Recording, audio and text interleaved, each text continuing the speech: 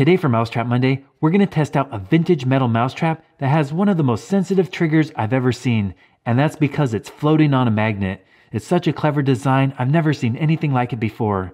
Now usually the mousetraps I show you are very old, but actually this one's pretty new. I was even born when it was invented. It was first patented on September 25th, 1984, and it was assigned to the Star Trap Incorporated of Elk Grove Village, Illinois. It even says Star Trap right there, right below the metal teeth. Now to set it, we'll pull back the kill bar, and this lever locks in the trigger. Now this trigger is barely connected. It's floating on a magnet, making it one of the most sensitive triggers ever. If you barely set it right there, that is a hair trigger. Even the smallest mouse will come along, barely touch that, and get caught. And even though that spring's pretty small, that has a lot of force. It will definitely do the job. It's such a great design, and I can't wait to see if we can catch a mouse with it. As usual, we're going to set it up in the barn, but I don't want a squirrel or pack rat stealing my trap, so we're going to use our mousetrap box. We'll place it in the back here with the screen. We can see the trap going off. The mouse will enter, go down the tunnel, and get caught. Let's go set up the motion cameras and see if we can get a mouse with the magnetic star mousetrap.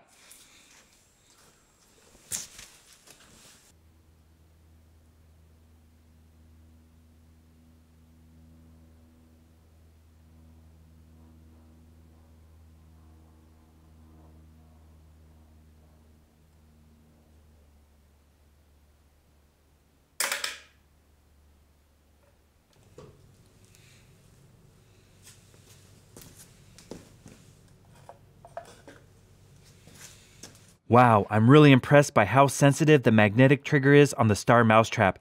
As soon as the mouse went in there and tried to get the peanut butter, it instantly got caught. Now I don't want the mouse to go to waste, so I'm going to feed it to wild animals.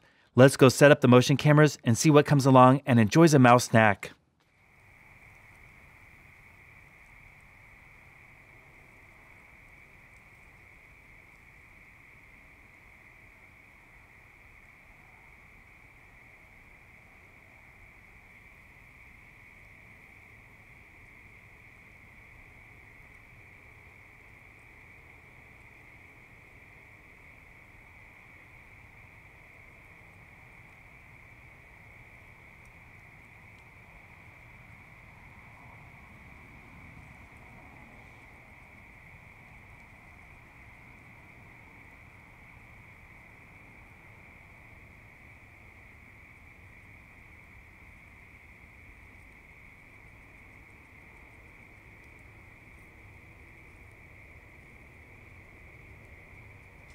Well, once again, our friend the skunk enjoyed the mouse we caught with the star mousetrap.